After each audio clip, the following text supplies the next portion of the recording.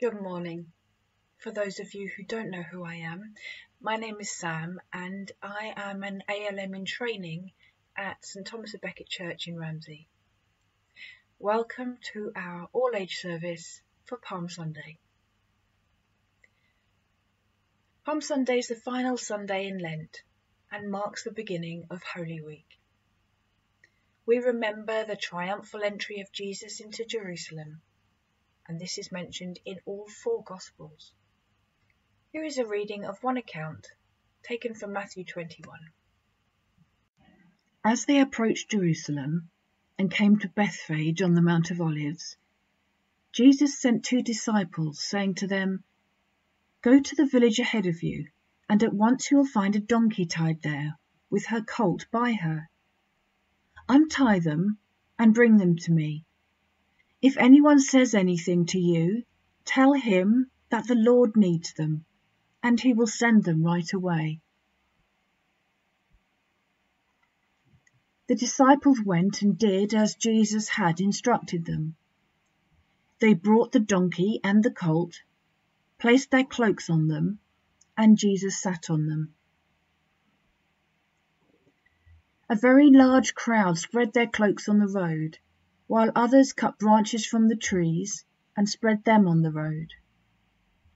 The crowds that went ahead of him and those that followed shouted, "Hosanna to the Son of David!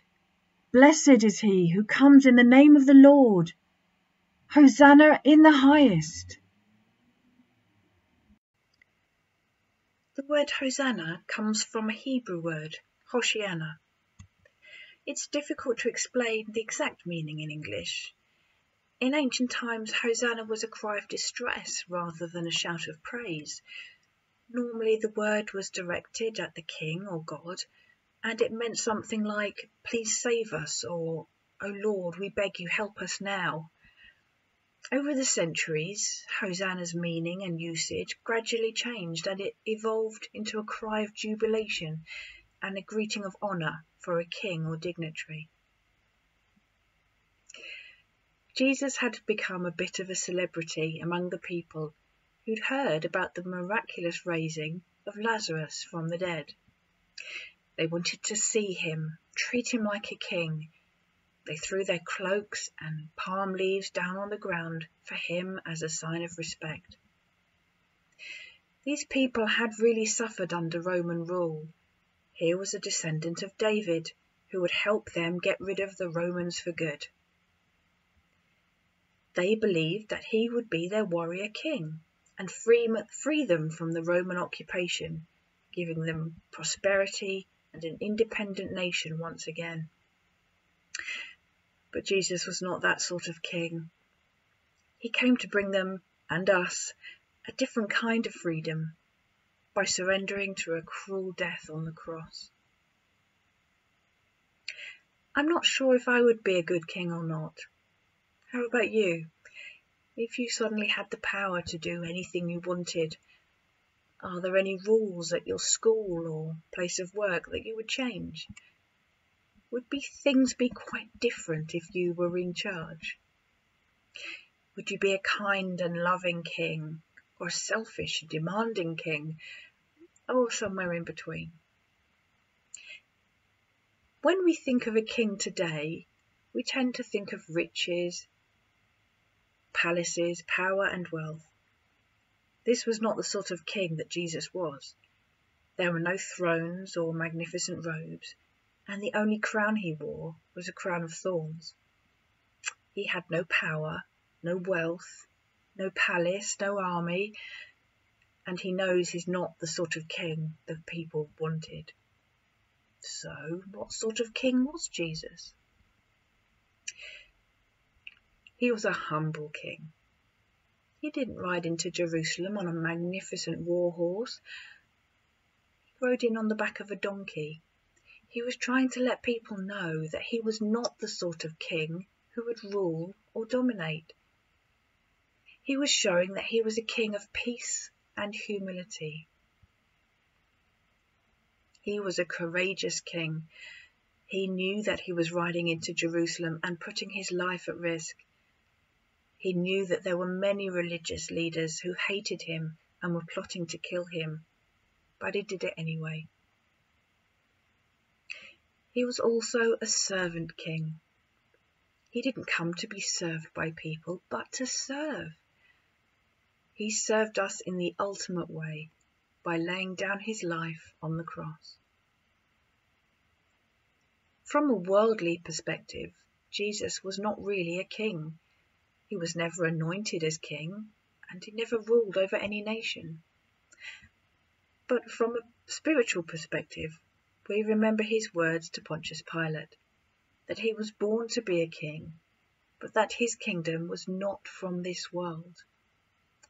Born to be a king, not in the material world of humans, but a spiritual king anointed by God.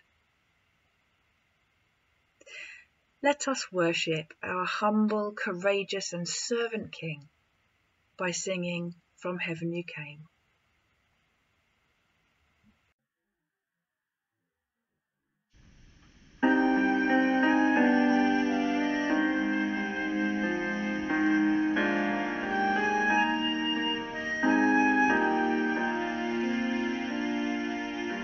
From heaven you came, helpless babe, entered our world, your glory veiled, not to be served, but to serve, and give your life that we might live. This is our God, the servant King. He calls us now to follow him, to bring our lives as a daily offering of worship to the servant King. There in the garden of tears, my heavy load he chose to bear. His heart with sorrow was torn, yet not my will, but yours, he said. This is our God, the servant King. He calls us now to follow him, to bring our lives as a daily offering of worship to the servant King. Come see his hands and his feet, the scars that speak of sacrifice, hands that flung stars into space, to cruelness surrender. This is our God, the servant King. He calls us now to follow him, to bring our lives as a daily offering of worship to the servant King. So let us learn how to serve, and in our lives enthrone him, each other's needs to prefer. For it is Christ we're serving. This is our God, the servant King. He calls us now to follow him, to bring our lives as a daily offering of worship to the servant King.